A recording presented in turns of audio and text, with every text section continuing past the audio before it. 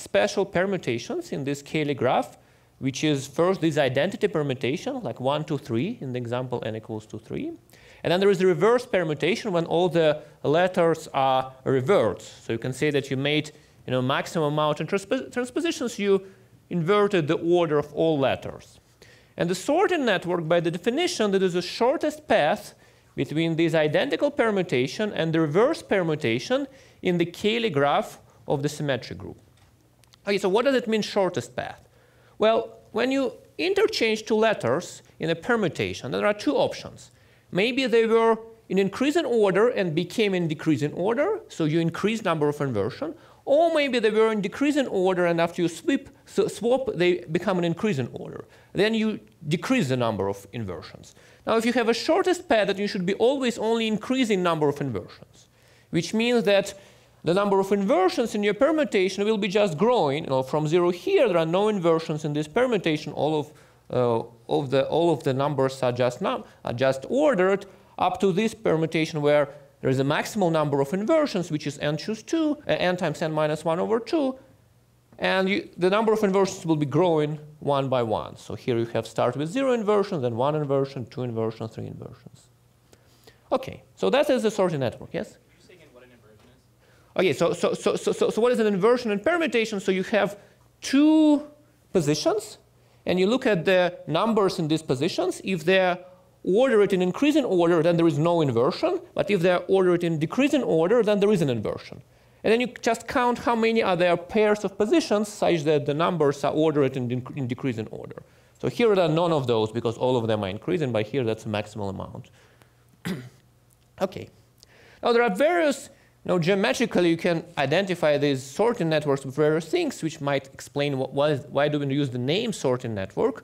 Well, one nice representation is so-called wiring diagram. So you should think about having n wires. So here n is equal to 4, which are first ordered in increasing order, 1, 2, 3, 4. And that's at the first moment of time. And at the last moment of time, they are ordered in the decreasing order. So all of them should be reversed. And then you want to link this thing by wires. And at each moment of time, you just allow only two adjacent wires to swap. And then you want to draw this wiring diagram. So that is just geometrical interpretation of this sorting network. So that's one thing.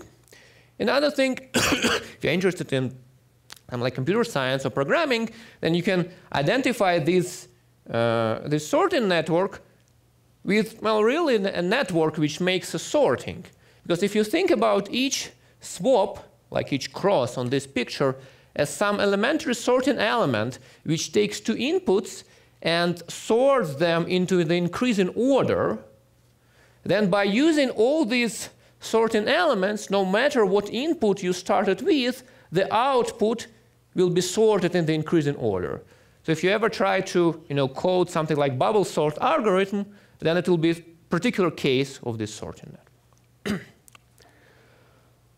OK, there are many beautiful mathematical results about these sorting networks. The first ones already, so how many? That's like 35 years ago. So Richard Stanley was interested in how many are there sorting networks. And he found a very nice formula through some product of factorials. Like the formula is given there. So you fix the rank of your group, you count the number of sorting networks, and that's a beautiful formula that he discovered. So this sparkled many various projects in studying the sorting networks and beautiful mathematics around it, mostly in the area of algebraic combinatorics. So people were counting different things, and there were numerous articles related to that, just to mention some of them. So people were finding bijective proofs of this kind of enumerative results. Then there were some weighted versions. There are two families of symmetric polynomials which appeared. One of them was Schubert polynomials, another was Stanley symmetric functions. So there is, for example, a nice review of Adriana Garcia from 15 years ago, which is called the Sago of reduced factorizations of elements of the symmetric groups. It's like 150 pages, summarize many different developments. Oh yeah, that is in combinatorics, but really in a random matrices school. So far I don't have any matrices. They will appear a little bit later, but let's first at least say something about random objects. And here the main interesting developments happened like 10 years ago, where Omer Angel, Alexander Holroyd, Dan Romick and Balint-Virak asked a question. Okay, so fix n and choose sorted network uniformly and random. Now, how does it really look like when n is large? So that was the question that they asked. So how this picture looks like when it's a huge picture? Well, there are various twists. The sorted network is a complicated object, so you can clarify what exactly you mean by this question, and then the answers will be very different. So here are 3 ways how you can clarify what you mean by that. So the first question that they also asked is, what if you really look in these wiring diagrams on the trajectories of individual particles, or if you just look on one wire? So for example, this is a wire of particle number 2, so it starts here, goes down, down, goes up to here. So you just look at the picture, you will have huge wires and they have some trajectories. So how do the trajectories, how do they look like when n is large and you sample your certain network uniformly at random? Here's a simulation which was done by Anders Holroyd. So these lines, these are really trajectories of different particles, so they're shown in different colors. Well, you see that something is happening here. You can see that they're not entirely random. There are some patterns here. And the pattern that you can see is that all these curves are somewhat different, but if you look more closely, you can realize that they all really look like sine curves. Now, they're shifted, and the amplitude can be different, but they're always sine curves. And there is a general conjecture of these 4 researchers that trajectory of every particle should be a sine curve after proper shift. Okay, that's one question. Now, there is another question. Now, instead of looking at the trajectory of the wire, you might try to look at the permutation that you get. Well, anyway, by the definition of the sorted network is a sequence of permutations because it was a path and Caley graph.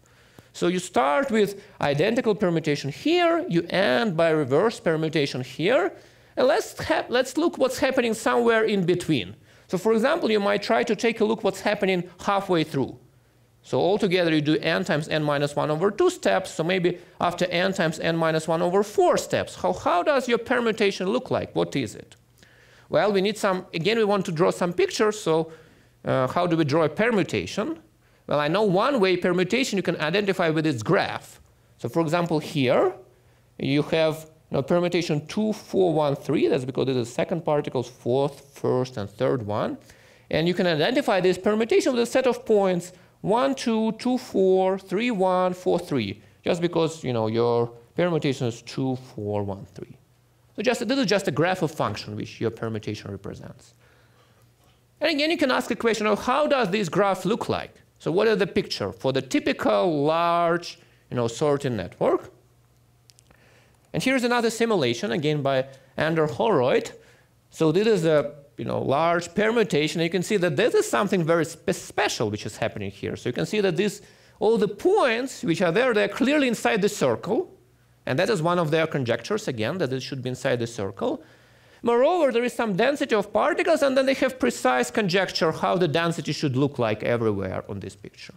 So you can ignore the colors. Here they don't mean anything, just to make a picture more funny. Okay, so these 2 conjectures are still open. So there is some more general conjecture related to geometry of some object called permutahedron, which would imply these conjectures, but that conjecture is also open.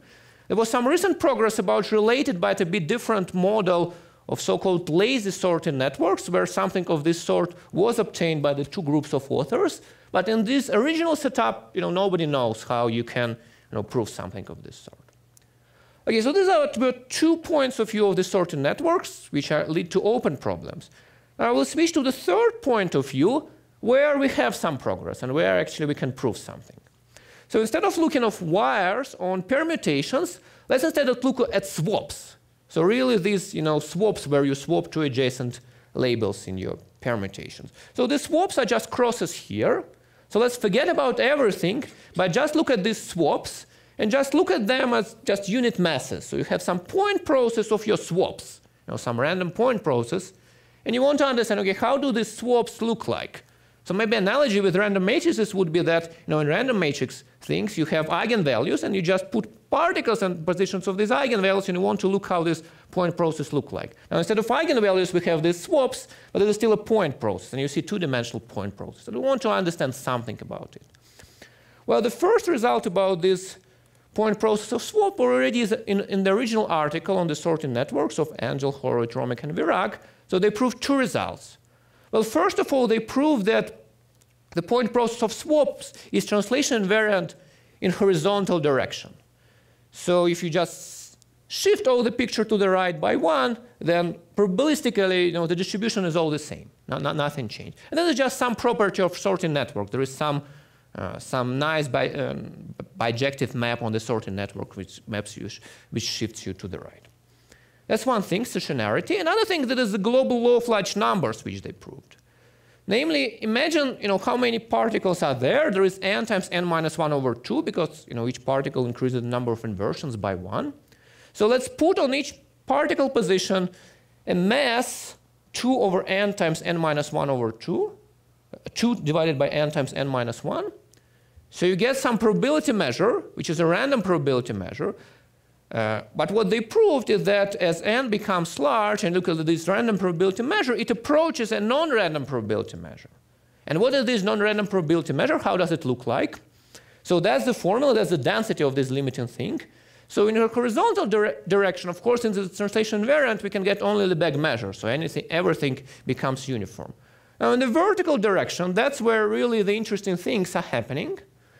And namely, if you look at the density of the particles in the limits, then after you rescale by n, this density starts to look like a semicircle. So that's the formula for the limiting density, the square root of y times 1 minus y, where y is a vertical coordinate and it changes from 0 to 1. So that's the global law of large numbers. Well, you can say, OK, it looks very similar to the random matrix thing, which is called Wigner's semicircle law. Well, conceptually, actually, I don't know why is it the same object here. So I treat it more like a coincidence because the source of appearance of this semicircle law in this model is very different from how they appear in the random matrices.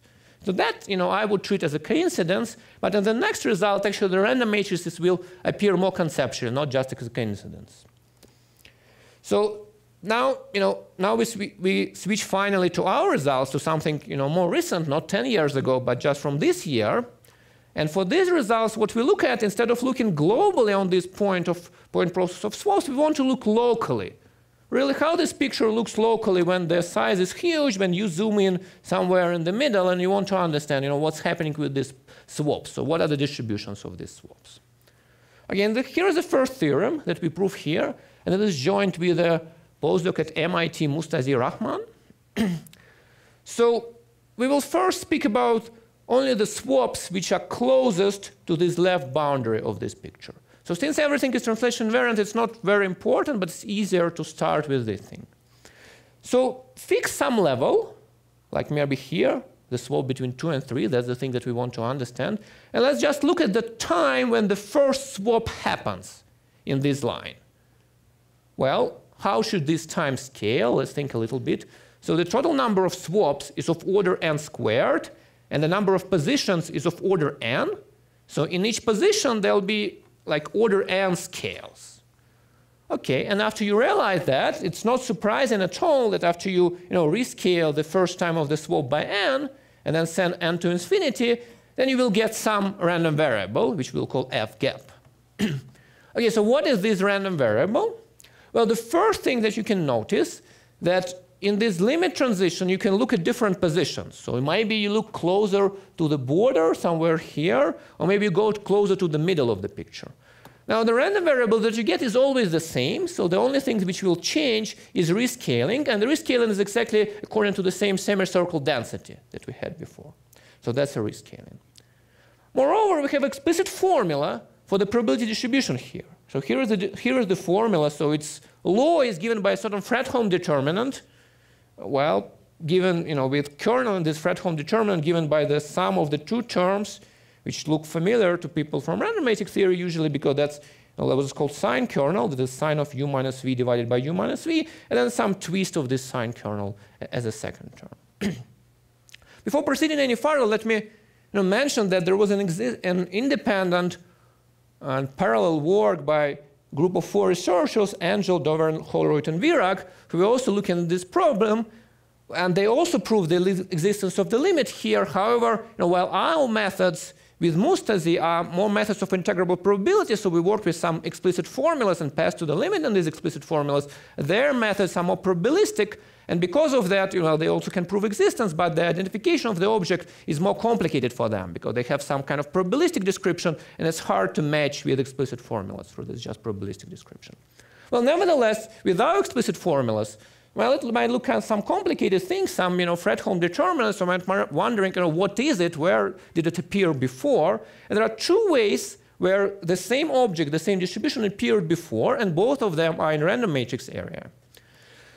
So the first way where this, distribution F appeared, that's when you look at the object which is called antisymmetric GUE, by historic reasons, which is the following object. So you take a matrix X, which will be 2n times 2n matrix of IID real mean zero Gaussian random variables. Well, this matrix has complicated eigenvalues, so you want to simplify it a little bit. For that, you make a skew-symmetric matrix out of it.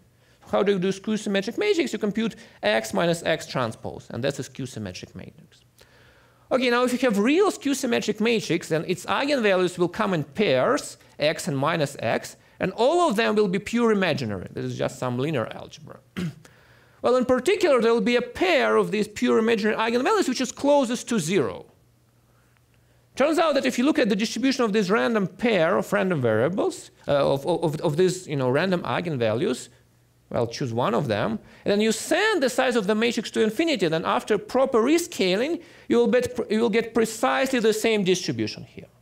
So our distribution is this limit of the smallest eigenvalues in this antisymmetric GUE. So that's the first appearance.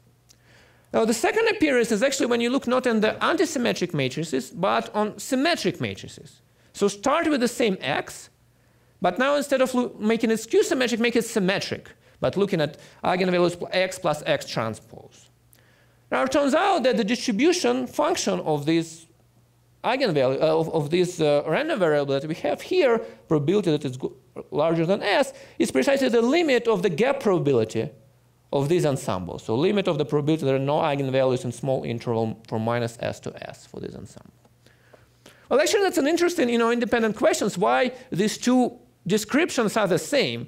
And I would really appreciate if somebody can, explain it to me, because, I know this on the level of formulas. People, computed one thing, people computed another thing, and on the level of formulas, you can see that they are the same.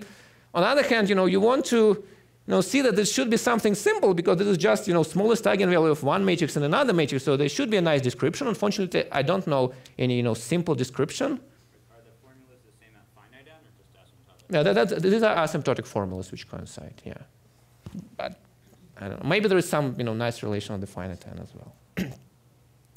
Now, these two, formulas, there is a nice corollary, actually, of that, nice reformulation of our result. So let me give you this reformulation. Well, recall that everything was translation invariant. So because of that, when you look at something near the origin, like on the left of the picture, really you can do the same results everywhere in between. Because of that, our probability, our distribution of the first swap can be just by some massaging, you can get out of it just a spacing between two swaps. So you have your random sorting networks, you look at some line like here, and you look at the spacing between two adjacent swaps somewhere. Okay, and then as a corollary of what we had, we will have the statement that asymptotically, as n goes to infinity, the spacing between two swaps of random sorting networks has the same distribution as bulk spacing of the eigenvalues in Gaussian orthogonal ensemble. Or there is an universal object called Godin matter distribution, or sometimes exact Wiener surmise, which governs spacing between eigenvalues in any large real symmetric matrices. But the first gap is between 0 and the thing, and 0 might be in the middle of it. Yes, exactly. That's why that's not the same distribution. So the spacing, that's a bit different distribution than this distribution F gap. So there is a simple formula how you transition from one to another. Something like you take derivative of the density, and that's something very simple. So it's not F. Yeah, it's not F gap, yeah. But this is, because F gap was identified with some, gap probability for GUE, and then this gap probability, you turn it into spacing distribution, again, by the same procedure. And since the procedure is the same, you conclude that the spacing in GOE is the same as the spacing in these random sorting networks. Now, these spacings between eigenvalues of symmetric matrices, that's an object which many people studied, maybe starting from the work of Wigner in the middle of the 20th century. And what Wigner was saying is that these spacings are actually a nice model for the energy level spacings in heavy nuclei. And that was his, that's Wigner's surmise, that was his guess, what this distribution, what this spacing should be. So now with our result, well, we can say that Wigner could have said different thing. He could say that, okay, the nice model for the spacing between the energy levels, these are just spacings on sorting networks. And the result is, the same. That's the same object. Okay. So just to compare, there's another result of Alex Rozanov, who was a graduate student at NYU at that moment. That is, I think, in his thesis, that if instead of looking in the middle of this picture, you look near the border of this picture, so you look maybe at the bottommost swaps here, and the scaling will be a little bit different, but still you can compute the limit. And the limiting object will be simpler than what we had. You don't need any Fredholm determinants. You will have just, the first swap, you will have just absolute value of Gaussian random variable. And as a spacing near the bottom of your picture, you will get something which is also called Wigner surmise, but if previous one is called exact Wigner surmise, this is called just Wigner surmise, and which is just the following distribution. You take 2 times 2 matrices from Gaussian orthogonal ensembles, or real symmetric Gaussian matrix, and compute the difference between 2 eigenvalues of this matrix. That's what you get here. So in the middle of picture, you have kind of spacing of infinitely large matrices, but in the very bottom, you have just spacings between 2 eigenvalues of 2 times 2 matrices. Okay, now let's go further. So far, I was describing just a limit of one swap. So it was just really, maybe 2 adjacent swaps, their spacings, or maybe leftmost small swap. Well, you can naturally ask what's happening when you go further. So what's happening if now you look at the joint limit of multiple swaps? So you can just understand how locally this picture looks like. Well, there are, again, different twists how exactly you can ask that question. So the first way how you can address it is just by looking at the local patterns that you observe in this picture. So maybe draw a window like here, and you look at all the swaps which appear inside this window. Then you ignore all the empty spaces, and whatever remains is some local pattern, which looks like some part of a sorting network. Now you can ask me what kind of patterns appear there, and we had a theorem 8 years ago with Omer Angel and Ander Holroyd, which says that, well, if combinatorially any pattern is possible, then it will actually show up in your configuration quadratically a number of times. So if something is possible combinatorially, that it will happening with high probability. So that is kind of, this doesn't give you some quantitative control, but it gives you some general feeling that everything is happening. Now, that was actually the first time when I got to know about sorting networks. That was when I was an intern at Microsoft Research. Actually, it was, it started 9 years ago. But since that time, we have many developments. And now, again, in our work with Mustafa Rahman, instead of just, saying that all the swaps, all the patterns appear, we can now do precise computations. We can now compute the probabilities and also compute the local spacings in these patterns which appear in your sorting networks. And now I'm going to present this theorem, which will describe how this looks like. Okay, so how to think about this limit of several swaps? So we need to draw a window. So the window that we will be drawing will be finite in vertical direction, and it will be again of order n in horizontal direction. And we will look at swaps inside this finite window. That's the object that we'll be interested in. Now afterwards, you can position your window anywhere in your picture, and you look what's happening inside this window. You will rescale the positions of swaps inside the window by n, just because that's the typical spacing as we understood. And you look at this point process, like what's happening inside this window. Now the statement will be that, with some explicit distribution of the limit exists. So you fix a window, then you send the size of your sorting network to infinity, choose uniformly random one, and probabilistically you will have some point process which governs the limit.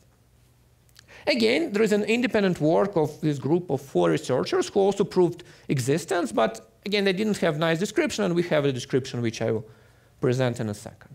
Okay, so there is some object which governs the limit. Well, unfortunately, this object is quite complicated, but sorting network itself is quite complicated. So I will need to describe a combinatorial procedure which generates this object, which appears inside sorting networks. So the procedure is two-step. So on the first step, you start with an object which is very familiar to random matrix community. There will be some determinantal point process on z-indexed real lines. So we'll have a number of real lines like that. So there'll be one coordinate which is integer valued and another coordinate which is just real valued. And you will have some particles here. We'll have some point process of particles on this thing. And this point process of particles is determinantal, so any correlation kernel can be any correlation function can be computed as a minor certain matrix, and this matrix, well, is somewhat explicit, is given by integrals as here. Maybe complicated integrals, but still, you can compute them. In particular, when the vertical coordinates are the same, yi is equal to yj in this formula, then this simplifies to this sum of two signs, which we already saw. That's an auxiliary determinantal point process that we need. Now, this determinantal process actually appeared before. So Peter Forrester and Eric Nordenstam in 2009 proved that this determinantal point process appears when you look at something which is called anti-GUE corners process. Namely, you again take matrix of IID Gaussian random variables. So this time it will be infinite matrix. And you create out of it skew-symmetric. Now it's infinite skew-symmetric matrix. And you start cutting corners of this skew-symmetric matrix. That will be again skew-symmetric matrices. And you look at the eigenvalues of these skew-symmetric matrices, several of those. Maybe you take a corner of size 1000, 1001, 1002, and you look at all the eigenvalues of these corners, and you put them on the same picture. And that's precisely what you get. The scaling limit of these eigenvalues near 0, there's this point process. So you can say that maybe you say that this limit level 0, that is kind of a matrix of size 1000, and this minus 1, that's 1000 minus 1, and this is 1000 plus 1, and you put the eigenvalues here on these lines, and then you look at the limit when this 1000 becomes very large. And that's where you encounter the same object. So in a word, it is called hard edge limit of this anti-GUE process near 0. Okay, so that's this determinantal point process. This is maybe an easy object for the random matrix community. However, we need additional steps. So we need to feed this determinantal point process into certain combinatorial procedure, which is a version of what is called jeu d'attaque in combinatorics. So what is this combinatorial procedure? Well, we start with this point process. So these are these hard edge of eigenvalues of anti-GUE. Now we start doing something with that. So these will be blue particles. That's our input. And our output will be brown crosses. These are the crosses which govern the limit of sorting networks. So what do? Well, first, you fix some large window just to avoid speaking about infinities. Now what you do, you locate the particle in your window which is closest to the left border. Well, inside this window, you can see that clearly this one is closest to the left border. Okay, you put a brown cross here, so that will be one of the outputs of our procedure. Okay, after you have chosen this brown cross, you do a procedure which is called sliding. So what is this sliding? Well, you compute something called sliding path. So how do you do it? You start from this cross, and you start moving to the right. And you look at the two adjacent lines, and you want to find a particle in one of these two adjacent lines. So you move to the right, look around, oh, here is the first particle. So you found this particle, okay, you move to the line where this particle sits. And then you continue moving to the right, and again you look at the two adjacent lines, and you again look for a particle there. You move, oh, here's another particle. Now you move to this line. Well, again, you continue moving to the right, you found next particle, move to the right, found next particle, etc. So that's a sliding path. So is it clear what is the sliding path? Okay, now after you construct a sliding path, you do sliding. So the sliding, that's the following procedure. You look at the particles along the path, and well, each particle you can move either +1 or -1 so that it still remains on the path. So if you want, you are moving your particles toward the origin, kind of to the left, but modulo that the path is really not going also up and down. So this particle will be moved down, this one will be moved up, this one moved down, this one moved down, this one moved out. So that's a sliding procedure. Okay, so let's make this sliding procedure.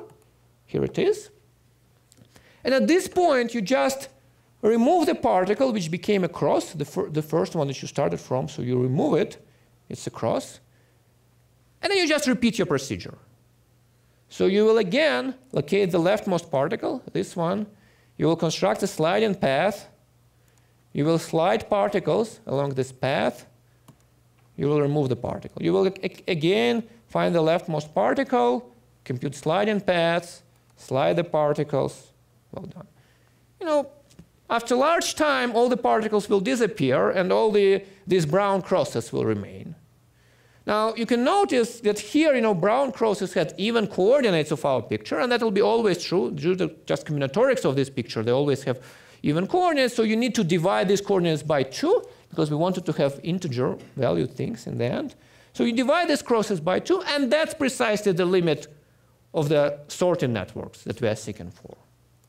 So here's the theorem. So our local limit of this sorting network inside a window is the result of applying this stochastic algorithm, J-K, to determinantal point process, which appears at the hard edge of eigenvalues of this antisymmetric GUE corners process.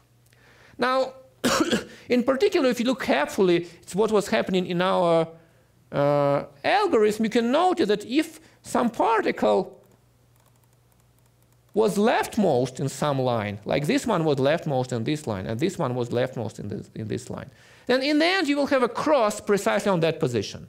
And because leftmost particle, there is no way how the sliding path can go through leftmost particle. Well, because of that, in our limit of sorting networks, if you look at positions of the leftmost crosses, like maybe joint distribution of this spacing, and this spacing, again, this can be written in terms of the Fredholm determinants, in terms of this determinantal point process. Well, more complicated probability distribution, then you really need to understand this algorithmic procedure to understand them. Okay, now let me say a couple of words about the proofs. And in order to speak about the proofs, it's nice to have some analogy with some previous results in this, this subject. Now, there are other famous results how the objects from the studying random permutations will link to something from random matrix theory. Maybe the most famous one, that's the Bake-Dave-Johansson theorem from 1999. What was this theorem about? So instead of looking sorting networks, which is complicated object constructed out of permutations, they looked at longest increasing subsequences of permutations. So what is that? Well, you look at the permutation like here. So here's a permutation of of 9 letters. And you look at these letters which form an increasing subsequence. So for example, this 3, 4, 8, 9, that's an increasing subsequence here. Well, there are maybe many increasing subsequences in your permutation, but you can choose one of them which has the longest length, and you can look at the length of this longest increasing subsequence. Now you sample your permutation